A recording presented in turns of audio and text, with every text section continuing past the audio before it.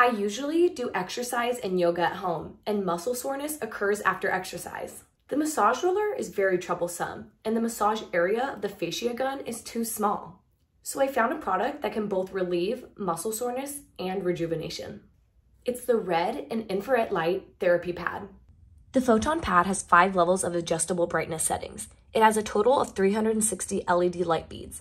Each light bead above 3 small lights are 2 850 nanometer invisible near infrared light and a visible 660 nanometer red light. Support pulse mode. It works by pulsed flashing to give skin a transitory buffer to prevent non-heat resistant people with a long time cannot stand too hot.